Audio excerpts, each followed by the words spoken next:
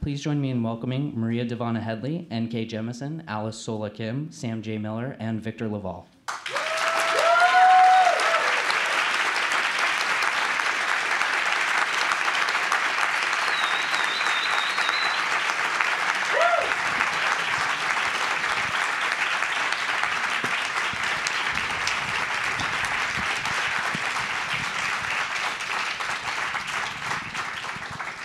Hello, everybody. My name is Victor LaValle, and I'll be moderating tonight's discussion with these four amazing writers who have all contributed to a people's future of the United States. Could you give me one more round of applause for them? Thank you.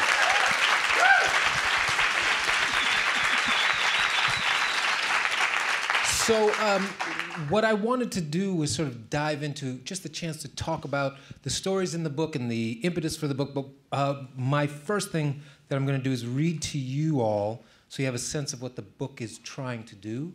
The letter that we wrote, that myself and John Joseph Adams, my co-editor, what we wrote to all the authors who we hoped would be willing to give us stories for the anthology, to help put them in the mindset of what we were hoping for. So here's what they read. Here's what they got. A narcissistic demagogue has been elected president of the United States. He wants to build a wall between the US and Mexico.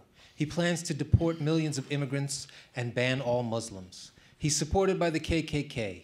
He mocked disabled people during speeches. He brags about sexually assaulting women. He makes a neo-Nazi his chief policy advisor. Some of these things are out of date. Some of them are still relevant. This sounds more like the plot from a work of dystopian fiction than current events in the United States of America, and yet Trump's narratives do depict a dystopian world where many Americans are disposed of, imprisoned, assaulted, and killed. In this moment when reality has become much stranger than fiction, we are asking writers to seriously consider what it would mean and to speculate how to reclaim the future of our country. Thus, we are publishing A People's Future of the United States, a collection of 20, turned out to be 25 because there were so many good ones, a collection of 25 visionary speculative fiction stories that will show us the future through the eyes of those whose lives have been threatened throughout American history.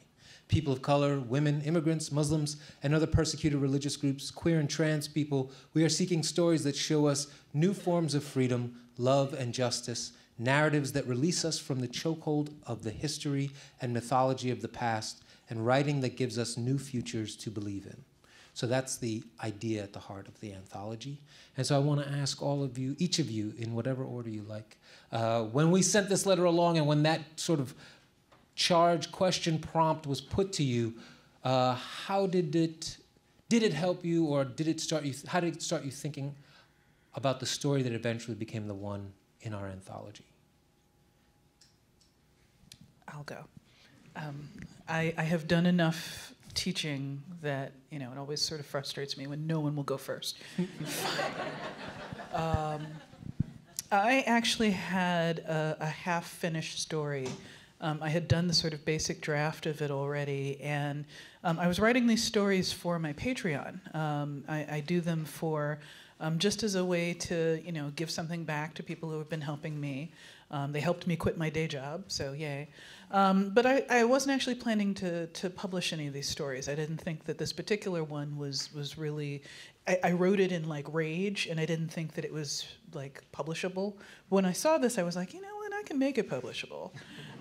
So that was it. Okay.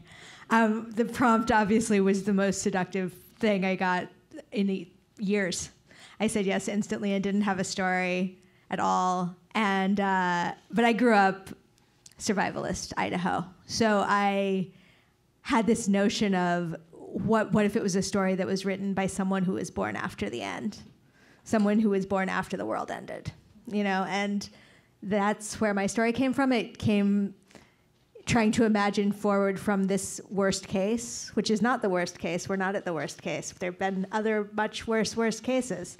We're in a bad moment, but it's not as bad as we feel it emotionally right now. So I started thinking about how to preserve the knowledge of the world, and that's what I'm always interested in. It's a story about tattoos. So obviously I have personal lust and experience for that with that topic. But it was, I think all of the bits of it were already lurking inside of me, and I shoved them into this story. And it turned into something I wasn't exactly expecting. It turned into a text of its own, but it's a story about unexpected texts. So I'm a community organizer, and my job is about supporting folks who are directly impacted by a problem to be able to fight back to fix it. So I'm a big fan of Howard Zinn, and A People's History of the United States is a really important text for me, and thinking about how we tell history and whose histories have historically been centered. So the concept was really intriguing. And also thinking about, like, yes, I'm super mad and everything's super fucked up right now, but also, like, this is not new, and this did not come out of nowhere, and this is not disruptive, right? This is, like, way bad and way worse than a lot of things, but also, like, very much you can see how this happened by looking at recent and long-term history. And also, Prince had died, and I was thinking a lot about Prince, and I love Prince, and I often, when my divas die, I find a way to write a story about them. So this is my Prince story. It's called It Was Saturday Night. I guess that makes it all right. I had a very long and challenging road to writing my story for this anthology. You know, I sort of got the invite, and I was like, that sounds great. Everyone involved sounds great. I have no idea what I will do, but just kind of like say yes first, and then, you know, figure out the rest later. And just to, like, you know, full disclosure, like, this is one of those instances where I'm just so grateful to the editors and to you and John, because it just would not come. And I think I also had this maybe sort of, I don't know, I had it locked into my mind. It was a misapprehension that it had to be optimistic, or I was just like, well, there has to be some hope somewhere, and I was not feeling very hopeful about anything, you know, kind of personally or not personally, and then I, you know, but I still had to write this story, and I felt like you and John were both so kind of encouraging, but also like, hey, where's the story? And it finally kind of came, as many of my stories do, which is in a moment of delirium. And, you know, I like writing things that sound like bad ideas, because I'm like, this has to be terrible. But, like, why not give it a shot?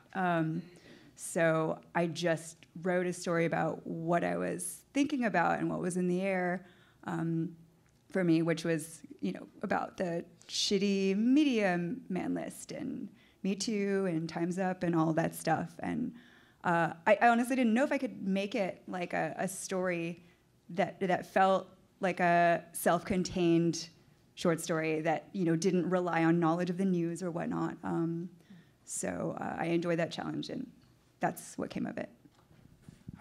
Like, speaking from my perspective, right, one of the things that I find so interesting about all your answers already is that the stories themselves are, every single one of them deal with some pretty intense material. I don't know how else to put it. Either they're violent or they're physically violent, emotionally violent, both, and more. And yet somehow I do think, at least as I read them, each of them did seem hopeful in a way, or at least not destroyed. The people at the end didn't seem destroyed by the thing. Or some of the people didn't seem destroyed by the thing, right? And I wonder about that alchemy, like, how do you, as writers, how do you think about, right, like working that line between hopeful and hopeless? Do you think about it, or does it just come out a certain way? And this can be bouncing around now. I think about it all the time. I also got neurotic for the same reason. I thought, oh no, this story is too bleak. It is so bleak, because it begins with a death, with a child losing his father.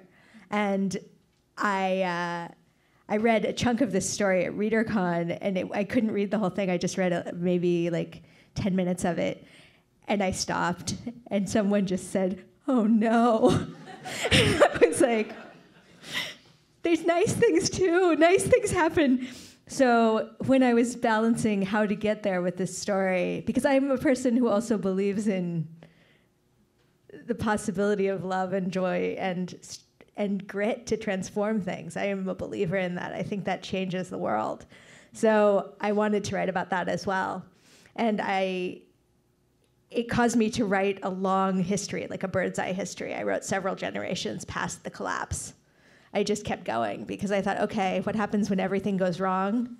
And then you live through it, and then there are children, and they live through it. What happens when you have grandchildren who weren't around for the collapse? And now this is the world. And the world still has bright and beautiful things in it. But I was nervous the whole time that I wasn't writing a nice enough story. I mean, I kind of feel like that's the challenge that you threw us, is as we see the world turning into this place that it actually, for some people, has been all along. Places that our country in particular was not too long ago for, my parents' generation, for example. Turning back into a place that not all of us are going to be particularly proud of. As we see this happening, the fear, the threat, the looming danger of all of it was that we could see the potential violence of it. The words, the rhetoric, the badgering, the bashing turns into violence if it isn't stopped. And so this is, it felt honest to engage with the bleakness of it by talking about death and, just all kinds of horrible things. But I think that's the thing that probably all of us may have engaged with as you're working on this incredibly bleak material. People survive that. And that in and of itself is a story of hope. Generations after a collapse, well, you just got a different world now. It's just different. And that's what we've all got to deal with and all got to address. In my case, I decided to write about dragons and collard greens, because I like the way I was sort of processing it was just sheer absurdism, and the absurdism let me laugh at this terrifying notion of people mass forced into camps and just a bunch of other horrific things happening. But at the end of the day, they all sit down and they have a good meal. That's what life under this kind of situation is like.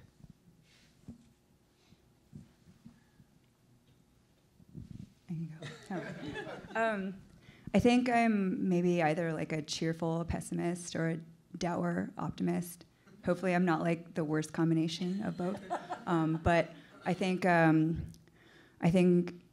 one way, like the hope in my story is actually like a sad, messed up hope, because I was thinking about men in the news who have been accused of rape, abuse, harassment, and how these men seem to come back with these very, circular,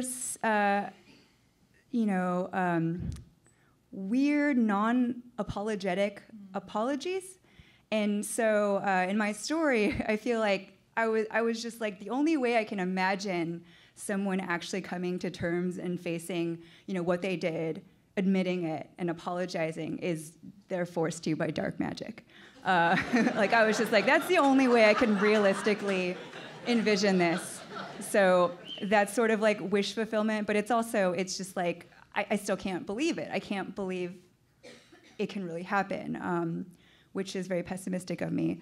But where I sort of, locate the hope in the story I wrote is among the friends who are dealing with this stuff. And what the story is about is failure and how, even if we mean well, we fail each other.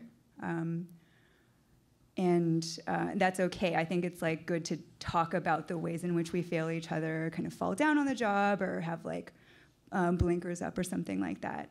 Because nothing is perfect. Even resistance isn't perfect. And even just sort of talking about it and admitting it and naming it, I think is kind of hopeful in its own way. Also, it's hilarious. It's like one of the funniest things I've ever read. So there's that. I swing back and forth between ecstatic joy and like profound despair, like every 5 seconds of like, I'm listening to, I want to dance with somebody and I feel like bliss. And then I look at Twitter and I get blind with rage. So yeah, this is, a lot of my fiction is me trying to come to terms with how a world can be so fucked up and so full of wonderful things, and how people can do such horrible things and participate often unwittingly in such horrible systems, but also, be capable of wonderful things as well. And so, I don't know why that became a story of like a future where Prince is illegal and Big Brother is listening, but that's what happened.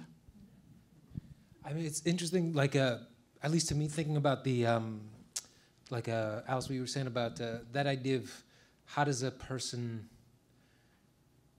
like there's a way that in each of the stories, I guess really what I'm thinking of, there's a necessary, it seems to me like a necessary optimism, because so much history, right? Like you're saying, like, I don't know why it's pessimistic of me to think that men don't have this sort. And you sort of say like, well, but that's mostly history. It shows that it goes exactly the way your pessimism suggests, right? I mean, I feel like this Northam thing, it's amazing to see the work of, yeah, it was me, I'm sorry, no, it wasn't me, I'm not even in that picture.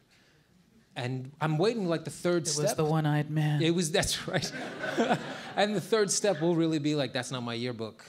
I didn't go to that school, something like that. And that, like in a way that feeling like even the pathways of each of your stories, that it leads in the direction it does, like even that it leads toward even moments of resistance succeeding, strikes me as like a hopeful and optimistic sometimes in the face of how things often go in this.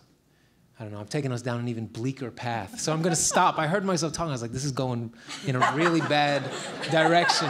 So I'm going to stop now talking about human history and what it is. But what I wanted to ask instead was like, I wondered for you as readers, maybe even as younger readers, things like that, if you were drawn to, for lack of a better term, like texts of resistance. Did you read in that way when you were young? I'm thinking of myself. One of the things that I loved as a kid was these the Greek mythology books by the couple who makes them. I always mispronounce their names. Delaires, yes. And there's a husband and wife team. One of them wrote them, the other one illustrated them, and the illustrations were the thing that I loved because they were really grotesque and disturbing. And at like 6 or 7, I was really drawn to like a guy with eyes all over his body, and you find out he gets them all stabbed out and all this kind of stuff, right? It's really like a... I mean, Greek mythology is not exactly like nice. It's not nice, yeah. But I guess I particularly like the especially not nice one. And from there I went to the Norse mythology, so... It's also not also nice. Super grim, right? But weirdly, I guess where I'm trying to lead this horse is that there was a way that I found something beautiful about how often the human beings fought the gods, right? How often they refused the sort of whims of the gods, even when it destroyed them, right? Zeus and Hera destroyed who knows how many lives, but we got trees out of it, or whatever we got. We got some beautiful things out of it. And just wondering for you all as readers, I guess I'm always interested in, when I speak to really talented writers, I always want to know kind of like how they were shaped, like what shaped them when they were young as readers. Forget even the resistance or not. I just am wondering about each of you. I mean, I read mythology too growing up, and I also, Prometheus's liver, oh my God, yada, yada, yada. And as I got older and as I started studying mythology instead of just kind of enjoying it, as I realized, as I kind of explored the mythologies of many people around the world, one of the things that kind of drew me to stories of gods as fallible and sometimes even monstrous or evil beings was just that the core of the story was bad things happen, but you'll survive and you might even win. And yes, there might be trees, or there might be fire, or you might actually manage to kill the god that's been dogging your family for years and years and years. Or if you're a trickster, if you're careful about what you do, you can change the whole paradigm of how the world works. And sometimes pay a horrible price for that. But it seemed more true to what I needed to understand about the world than what I was getting from, I grew up, Southern Black Baptist. I wasn't getting messages that helped me get through from that. I was getting messages that helped me get through from Prometheus's liver. So. My story for this anthology is actually about librarians creating an alternate library, which they call the Library of the Low. And it's the library of the untold narratives, basically. It's revisions. It's translation, elision, changes in the texts that we know that are being rewritten by this librarian who's like, fuck the canon. The canon has led us here. So my Library of the Low is full of what I read as a little kid. It's referenced our Ursula Major, who's, of course, Ursula Le Guin, and Octavia, the Empress, who is, of course, Octavia Butler. But in my childhood, I was reading lots of mythology and folklore as well, and also books, any book that had a woman's name on the cover, I was like, ooh, maybe. And if I had learned that the woman was alive still and hadn't been killed for writing these crazy things down, it was like instant full body bliss. So yeah, I've always been very interested in not just in texts of resistance, but just in texts that imply survival of their authors, that imply this person wrote more than one story and lived to tell the tale, and I mean, not just women, of course. I'm interested in all the people who are not the people you would have expected to live through some of the events of our history. You would not have expected them to be able to write these stories down, to have their words read again. And the idea that there have been so many survivors who have managed to tell their stories is, for me, what keeps me going, keeps me writing books for children, hoping to create the same response for them, writing books for adults, hoping to create the same response for them. Here we are, we're still alive. Like, fucking fight for it. It's interesting because, what does resistance mean? Where do we find resistance? And I think that's different for everybody. And for me, one of the sort of sites of resistance coming of age as a young queer person was sex.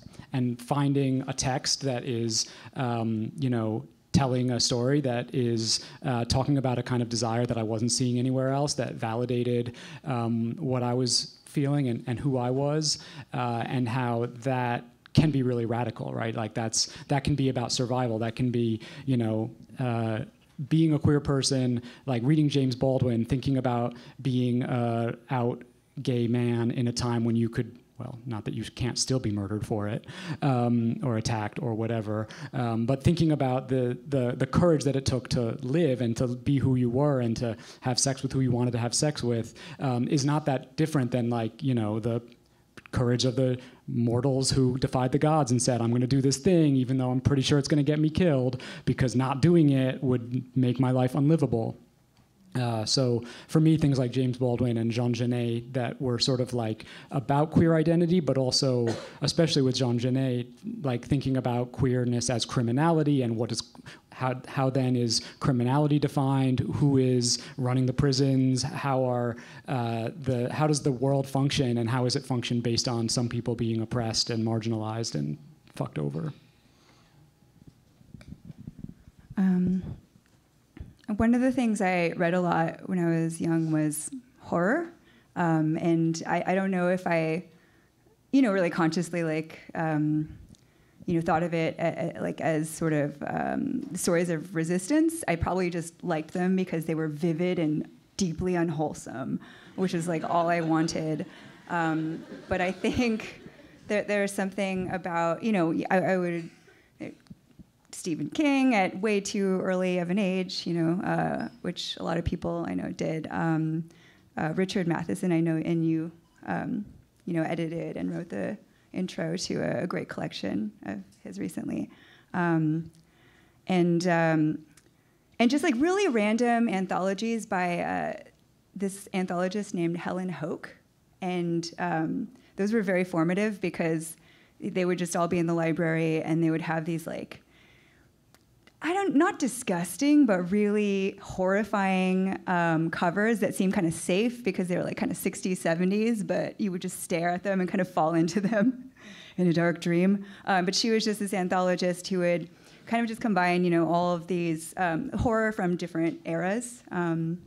And a lot of those stories I didn't understand, but still read with great interest.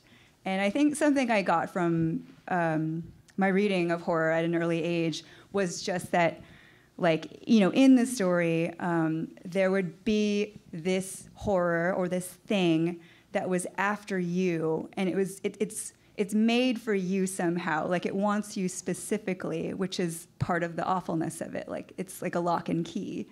And I really do. I feel like that's just really applicable to life in the sense that there are all these horrors that feel like, depending on who you are, right, or what groups you belong to, there are things, institutions, people's ideas after you because of who you are. And you don't always survive. You often don't. And sometimes you do. And of course, in these stories, there's so many ways of doing that, by becoming a monster or the monster, getting away from it, creating your own light, et cetera. And, I always found that very fascinating. I wonder if any of you are watching that, speaking of that show, Russian Doll. Anybody watching that one on Netflix? It's amazing. It's amazing. I just started watching it yesterday or whatever. But it's a similar. There's an idea. Natasha Lyonne is the main character, and I don't think it spoils anything. But she's at a party. She leaves that party, and she just keeps dying, and then coming back, and dying and coming back. And what's interesting is what she's constantly trying to figure out. I'm only 4 episodes in so far, but she keeps being like, there's something I have to do or change or think differently to fix things. And one of the horrors of the show is that, at least so far, it seems like, no. Like you're not going to fix that you're dying. That's not going to be a thing you change. And it's super creepy because like first episode or two, you're like, yeah, it's about be nice to people and then everybody will live forever. Or, apologize for hurting someone else and then you'll be okay. And then she just turns a corner, falls over a railing, dies again, is back in that bathroom, and you're just like, fuck, what's the answer?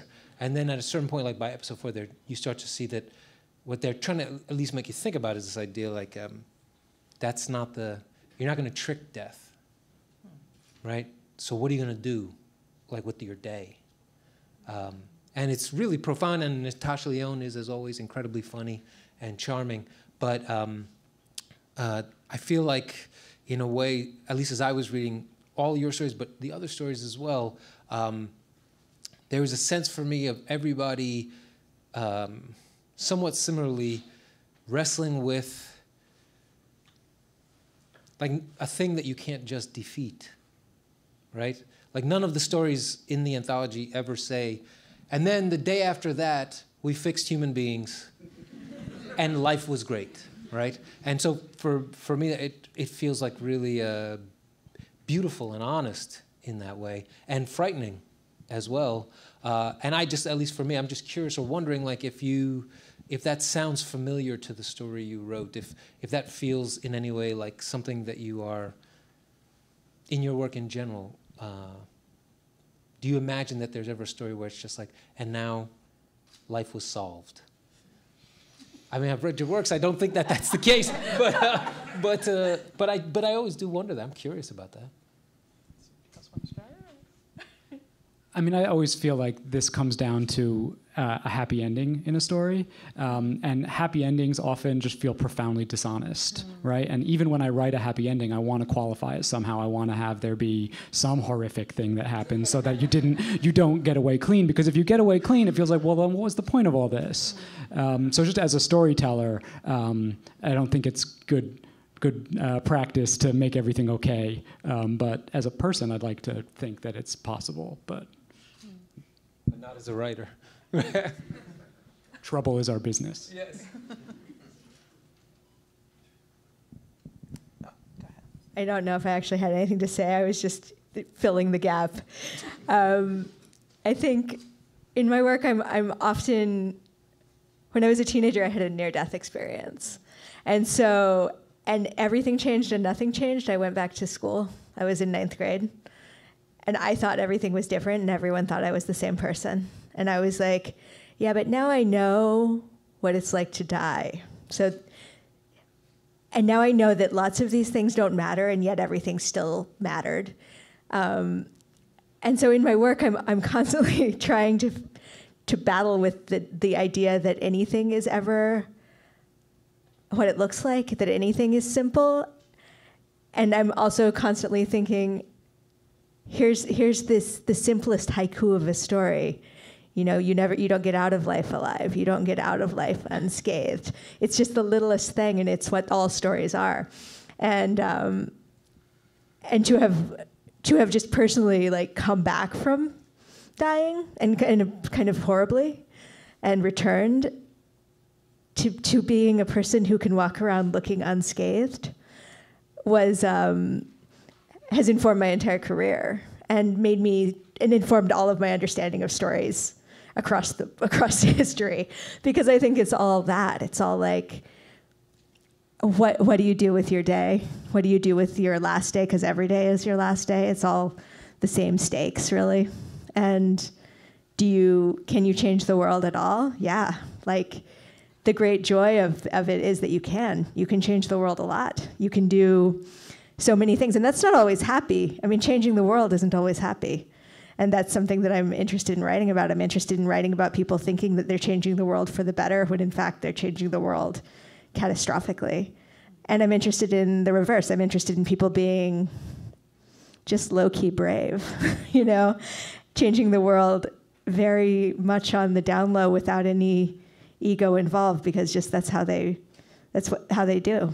You know, it's none of it ever seems happy or sad to me, although sometimes people whisper, "Oh no," while they're hearing me read. It all seems like I have an urge to give villains POV and have them explain why they think it's a good idea, you know?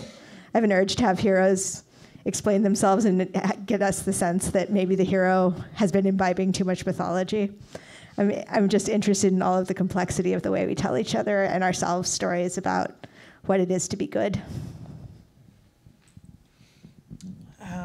I was just thinking about the fact that when I was growing up in the 70s and 80s, my parents tried to give me like lots of Black history. You know, I was my middle name is Keita. You know, I'm one of that generation of young Black Americans who, you know, was raised with like, you know, random African African cultural names picked out of a book and applied to us with no meaning or anything like that. You know, in my case, it was that my father had read the Sundiata cycle and wanted to name me after a king. I'm like, you couldn't find one queen? But anyway, but he tried, you know, so I'll take that. But so, you know, my parents would give me all this stuff about, you know, surviving slavery, and people like Harriet Tubman was, you know, my hero when I was growing up, and all these people who talked about how much we've been through and how we survived and how that's a great thing, which was useful. But what I was kind of desperate for as a young science fiction reader was, where are we in the future? Did something happen? Is something going to happen? Because of course I'm reading all these science fiction novels and stories by the Golden Age greats, And if there's a black person in them, they very quickly say, well, it doesn't matter anymore that I'm black. I just mention it for no reason, or whatever,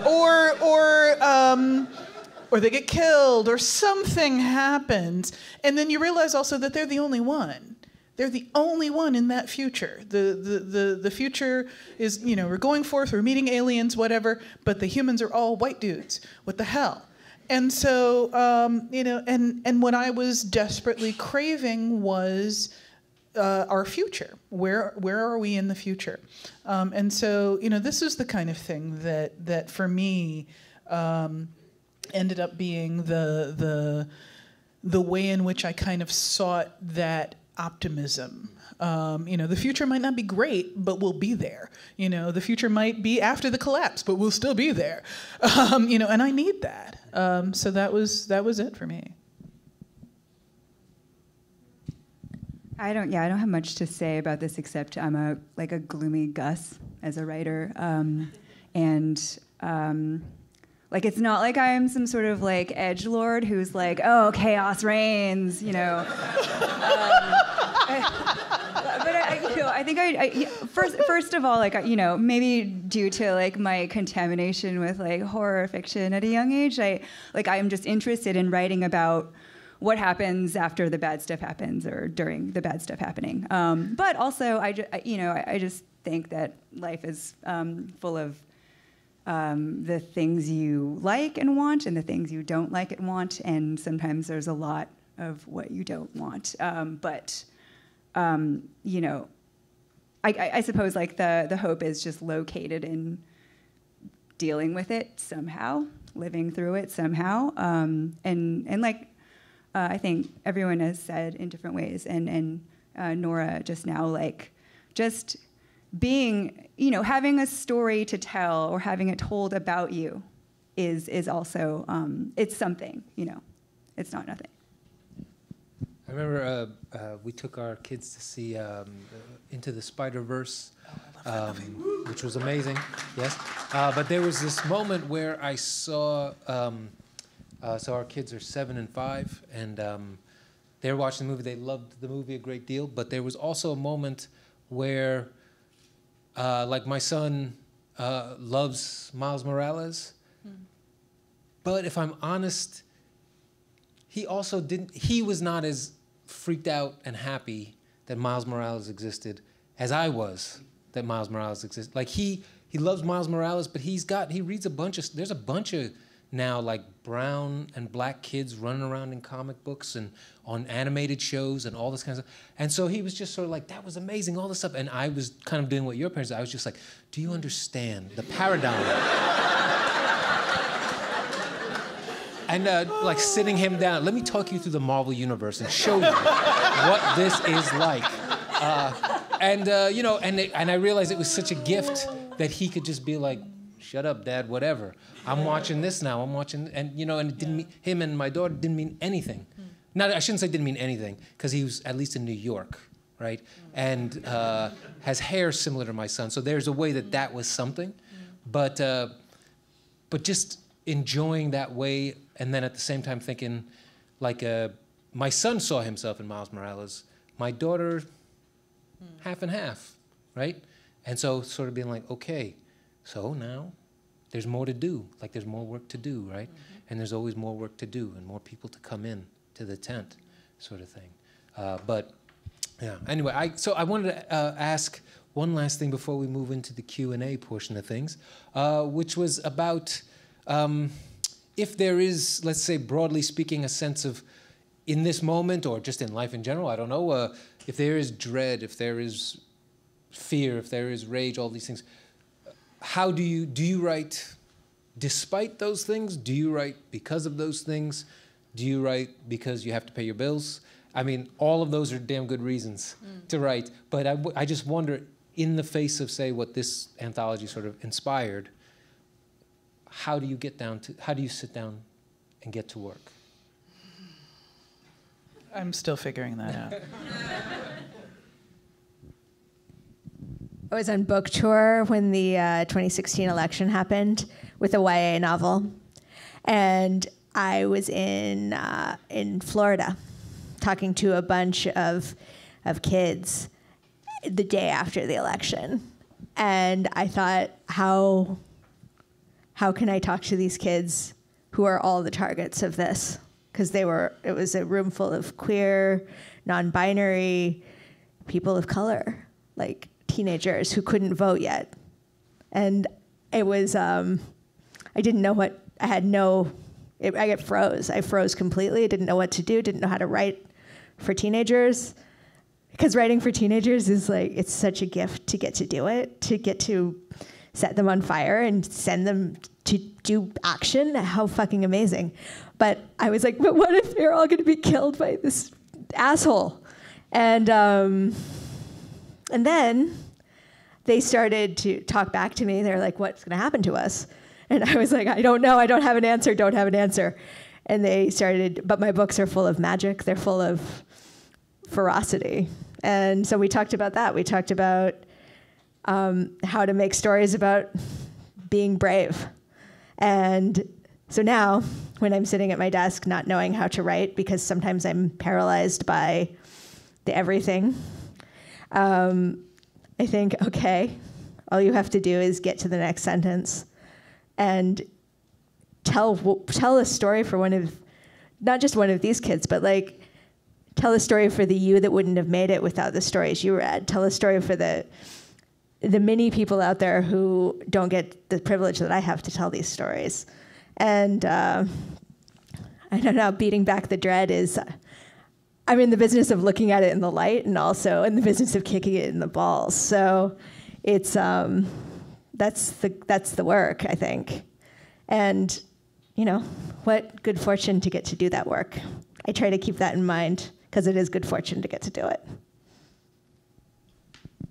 I think the thing about community organizing for me and activism in general, having done this work for a long time, is that you have to do it knowing you're probably not going to win, right? You have to work on fighting to fix things and to change things and to get laws repealed or to get laws put on the books that don't exist or to get assholes thrown out of office or whatever, being pretty confident that you're not going to get it, that you're not going to win. Be great if you do, but the win is not the only reason you do it. You do it because the doing it feels good, and the doing it inspires others. And so, getting other folks to see that they can fight back, that they can do something, is the end, not the end goal, but it is the thing that makes it worth doing, even if you don't win in any kind of timely fashion.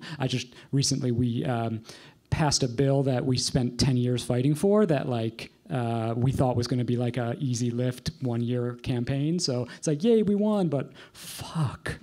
And so writing fiction is the same thing, especially, I also write young adult, and being able to write specifically to young folks is a privilege and is an honor and is this really exciting way to say to other folks, like, you can see yourself, you can tell a story that's worth telling, and we can tell really good stories, and those stories have power and meaning. Why I write is just, or what motivates me, is just this disgusting, bubbly stew that I have no access to. I don't know what the ingredients are. It's just all there. So I can't really say how the current moment has motivated me exactly. Although I think one of the things that one of the aspects of good writing, or at least good writing as I see it or as I want to do it, is also just about fighting all of the forces that are trying to prevent you and the characters you write from just being whole-ass complex people. And these forces can be very intense and harsh and evil. They can be Nazis yelling at you on the internet, and they can also just be kind of publishing, and how, publishing wants to say exoticize you and make the most important thing about the work you publish, certain detail, biographical details, right? And treat you say, at the very best, treat you like medicine, oh, you're so important for your background. And not as literature, right?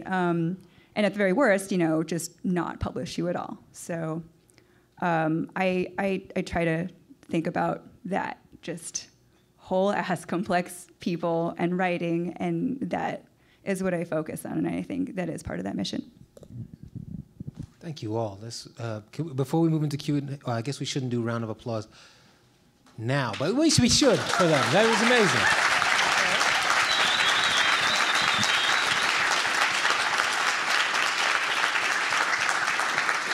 And as people are gearing up to raise their hands and dare to ask questions of our group of writers here, I wanted to throw out there, just because I feel like it's a thing that should be said often in public, right? So John Joseph Adams and I are listed on the cover as the editors, but we have a third editor, the editor who actually acquired the book, Victory Matsui, and who came up with the title for the amazing. So John sold the book, and he had whatever title he had, and then Victor was just like, I'm telling you, this is the better title.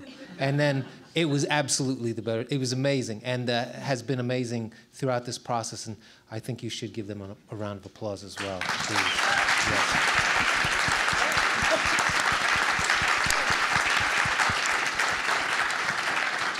All right, now after all that warming up, I see a question right here. Is it possible to pass the mic? Thanks a lot. First, a little quick anecdote. When I was in high school, geometry class, 7th period, sophomore, Mr. Levine used to teach us or read to us articles from the Times and teach us how to fold a paper when we're on the subway. One day he comes in and he reads a story that the kids today are horrible, they don't listen, they think they know it all, on and on and on and on. And so we thought it was contemporary. Then he points out that this was written by Socrates about the youth of Athens. And the theme that day was that human nature doesn't change.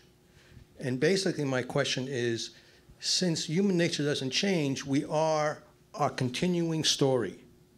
And how do you, what part of your thinking process goes into the fact that there really aren't that many new stories? It's just a repeat of the same story. And lastly, for Alice, do you know how to frown? Oh, Maria. Oh, Maria, I'm sorry. I assume, because I think I know how to frown. But you see where I'm going? That frown, so Yeah, lots of us know how to frown. Yeah. But you've been, smiling all the time. I don't know how. All right, so I think the question was about how do you deal with the fact that human nature doesn't change. So how do you feel like you'll be able to tell new stories how can you tell new stories if all human stories are the same? If you agree with that premise. I disagree. Human nature has changed. We are not living in the era of Socrates anymore, thank God. That alone should be proof that that's not true. Anyone else? How do you... I like to use everything that we've made. The idea that human nature doesn't change, I also find suspect, because I think we all change every day in every little possible way, and I think that all of humanity has changed in many different intense ways, which thrills me. But I love the idea that we can go mining. The glory of literary history is that we can mine in the past, go and dig in old stories, go and look at what is the same and what is different, and that is nothing but inspiring. That's not a bummer at all. It doesn't block me.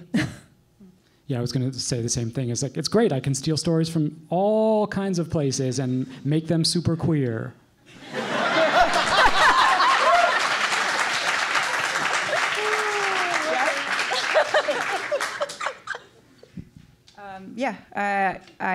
I agree with everybody, and also like I guess the idea itself, like I take issue, or I would take issue with in so many ways. It's not provable or definable. I think what human nature is.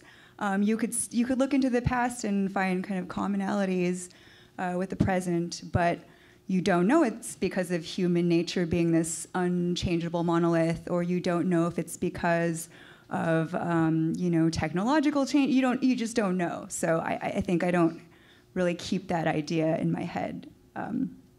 That's all. I would also add that one tiny thing of, I remember I was doing research for a previous book, and there was a thing that like a tiny offhand thing that I marveled at. It was a story about a woman who, from, I want to say the 1600s or 1500s, she marries very young. She has something like 8 or 9 kids, and at the age of like 27 or something like that, she leaves her family behind and she goes to Jerusalem and she becomes like a religious seeker. And the book is actually just entirely about her life as a religious seeker completely. And there's this cast-off thing that the biographer of this woman says, which is that we don't know anything essentially about her childhood from like before the age of 16 when she married, because in that time period no one thought children had inner lives. So they didn't record children and what they did, right? You just didn't exist essentially till you were 16. And what I took that to, in part to mean was that there are so many ways that so many people have not been treated as if they have an inner life, that along the lines of like it still being an unproven fact that human nature is the same, that one of the beauties of literature, to say nothing of history and memoir and all the rest, is that like all of it is building the data set for what human nature actually is. And the shock to me often, and the beautiful shock, is how 3 people, 5 people, 10 people encounter the same moment and take it in 10 different ways. And it takes them in 10 different directions. And so, yeah, I guess we're all just sort of disagreeing. And that's okay. Okay, we have a question here. Yes. Hi, I'm an historian in training in grad school right now, and I was wondering, I'm fascinated by received texts, and I was wondering what text of yours would you want to be received hundreds or thousands of years down the line? I'm not familiar with that term. What are received texts? Received texts are texts that have been copied down through generations and are not found archaeologically later on. So there can be a difference between, like, there's the received version of the Tao Te Ching versus the archaeological version, where the Da and the Tao are switched. So it's a different order in the text. So it's like, which of your books would you want to be handed down by people versus which ones would... Either one, but I feel like received texts have more impact on a culture because they keep copying it. They keep it within the culture versus archaeological texts. All right, so which will it be for each of you? Which one will... Yes. My answer is very easy. I think that's a cool and beautiful idea. I did not know that term, and I haven't written it. I would like to think I haven't written it, and that would be something to strive for or to think about. That would be lovely, but I haven't done it yet. Yeah, right now my answer is my novel Blackfish City, available in bookstores everywhere. But in a year I'll have a different answer. Well, I'm translating Beowulf right now. So I am actually doing exactly what you're talking about. I'm grabbing it from, not only from the original version, which is a copy of a copy of a copy, but also from all of the ideas that translators have had about it, translating it into English. So I hope that my translation skews the curve of what that text means. That's the goal. Or maybe writes the curve of what that text means, because I think that in my translation, Grendel's mother isn't a monster, and that's pretty scholarly proven stuff. But not in the translations. You would think she was a really horrible monster in all of the old white dude translations out there for the last 100 years. So I'm hoping that what happens is that people go, oh, she was a warrior, obviously. Like your kids, you know, where they're not like she's not a monster. They're like, she's the one with the sword. I have a weird visceral nope reaction to the idea of any of my works being passed down like that. And I think it's largely because I know how texts like that get perverted to suit whatever agenda the people passing it down have. And I don't want my work used as a weapon at any point. Or if it is, I want it to be used as a weapon against the man, or whatever. I don't even know. But I don't want the man passing it down. And that is the sort of thing that I feel like might happen in that kind of scenario. So, and also my stuff tends to be contextual and fairly specific. I don't think I've written anything that timeless or timely. I don't know about timely, but timeless, that can impart those kinds of messages. So, nothing. I think we have time for one more question. Gosh. Yes. So, as one of the few dark faces in the room tonight, I can understand why people who have held a stranglehold on power and visibility for generations might have a hard time seeing that human nature has changed.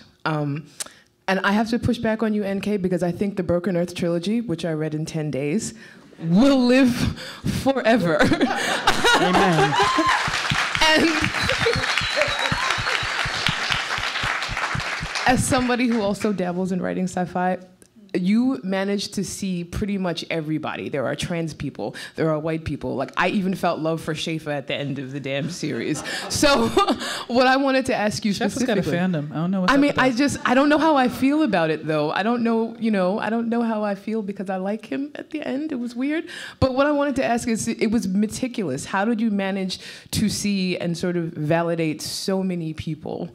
I know it had to have been a conscious goal of yours, but how did you do that? And can you talk to me more about your commitment to doing that?